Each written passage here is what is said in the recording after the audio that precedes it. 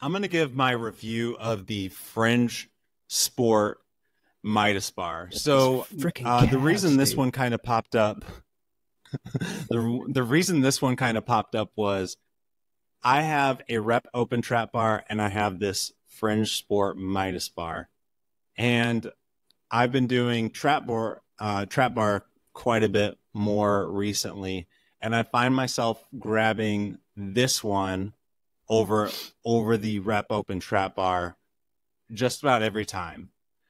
Primarily because it's just easier to operate. And sometimes when you're working in a home gym, it's like whatever's easier to grab and set up. Let me run through my thoughts on this bar. I don't think it's for everybody, but it's a pretty solid option. So number one, if you're looking at the screen, you can see that you can see kind of the main specs, but in general, it's very compact and durable. So kind of the highlight of this bar, what makes it stand out, are the gold titanium sleeves that also rotate. So the rotation is important for a fluid movement. Also has a high and low handle option, not log handle option, so that you can change depth of the lift. Has a 700-pound weight capacity that may be limited. We'll discuss that in a bit, but in general, it's a very strong and durable bar. It includes a lifetime warranty, and then it's also it's kind of above those very, very cheap options, but at $299, I think it's a really good value.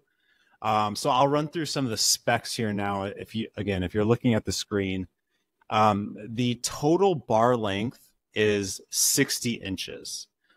So it's quite a bit more compact than something like the Rep Open Trap bar, which is 84 inches in total length. So like a quarter smaller than the Rep Open Trap bar. The loadable sleeve lengths are only 10 inches. Off the top of my head, I think if you're using bumper plates, you can probably get 405 on there, and if you're using 45-pound plates, depending on, unless you're using like the weighted out plates, you can probably get a little over 500 pounds. So that it does max out. So it does include a bar jack, so it's very easy to load. And also on the screen, you'll say weight capacity limited. You can kind of see on the screen that I have some thicker bumper plates where only about 300 pounds is loaded, and it's pretty full. You can probably get another small plate on there, but that's it. So yeah, in general, easy to load. I would say it does seem like there's a little bit of tendency to flip, maybe if you start with a 55-pound weight. But in general, it's still pretty easy to load.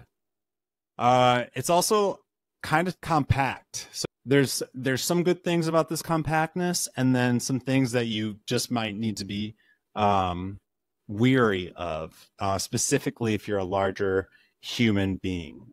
So it's compact, so it's very easy to kind of store, move around the gym. It's not rackable, so you can't rack it. And then it's a little tight, I would say. You can see on the screen me doing lunges, for example, and at the very end, I wouldn't say this is a deal breaker for lunges. Like I said, I still find myself grabbing this, and I'd still rather do lunges with this smaller, more compact open deadlift bar. But it does touch the back of my leg when I do lunges, like a slight tap, which you can see in the photo. But in general, like a reason many choose an open trap bar over a traditional trap bar in general is it's very versatile. So you can do farmer's handle carry, suitcase carries, shrugs, lunges, bent over rows, etc.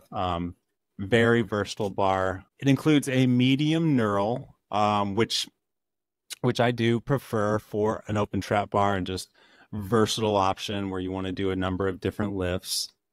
A 25 millimeter diameter, which is easy to grab. Some may prefer something a little thicker, but this does the job for me. The matte black finish seems pretty solid. It's definitely one of the more solid um, um, matte black finishes, as opposed to some of the like cheaper ones that you might get from Walmart, and it's already rubbing off by the time you get it. In general, I mean, sure, this will take some beating over the years, and it'll chip and stuff, but very solidly constructed. Something that like the Rep open trap bar, or like the Lyco open trap bars, they're well known for being very balanced. So when you set it, it doesn't move, or it doesn't tip all the way to the ground like you see in the photos. So this, I think very little of the open trap bars actually stay balanced, and I think there's like a patent against it, which is one reason why I don't think a lot of the companies do it.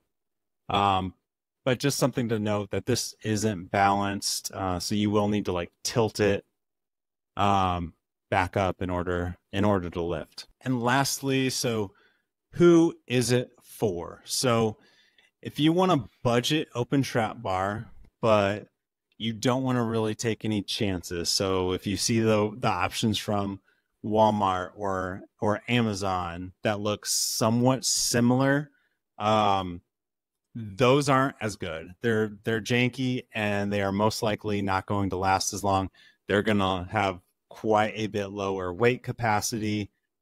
So this isn't just something for somebody that wants a solid option. They're willing to pay a little bit more to take the chances out. With that, it's very durable. It's going to last forever. I would say you have to have a max deadlift around 400 or 500 pounds. So if you're like, if you're consistently deadlifting over that amount, there's no reason for you to get this bar unless you really want to use it just for lightweight and having something easy to like wield around. Another open trap bar that's kind of in this price range is the Giant open trap bar, and then also the Rep open trap bar is also like $100 more, I want to say. Those are they're a little bit wider, they're a little bit more difficult to kind of wield around the gym, a little more time to like set up. So I would say this is somebody that just wants something that's easy to use, store, and just easily whip around the gym. You don't have to worry about like hitting stuff as much as maybe like carrying around the Rep or Giant open trap bars, or if you have multiple people using, so maybe you have a kid or a woman is wanting to take advantage of the open trap bar as well. I think this would probably be a better option for them as well. And then lastly, I would say if you love the gold look, that may help put it over the edge, because it is a pretty good looking bar. Adam, I'd be curious to hear, just like, because you have the Giant open trap bar, how does that compare? Just like, I know you haven't used this one, but how would you say my review of this compares to your use of the Giant open trap bar? And like, would you say one is better for you than the other? Yeah. Well, with you said, it does look a lot easier to pull out and to put to use.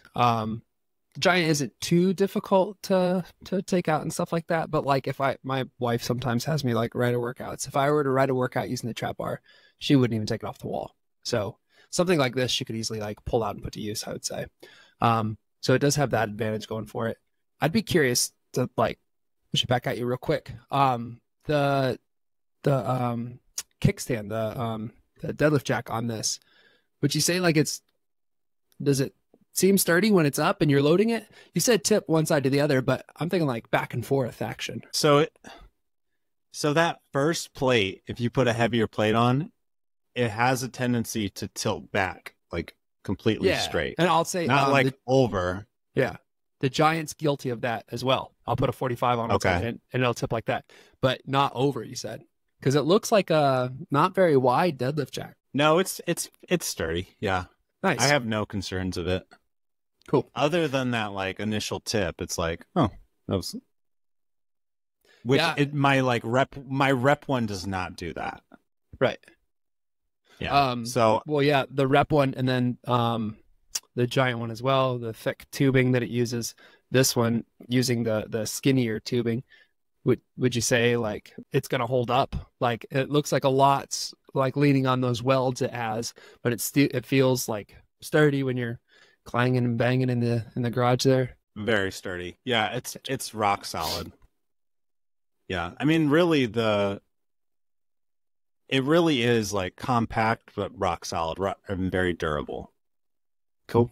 So I definitely think there's a market for it. Definitely. Yeah.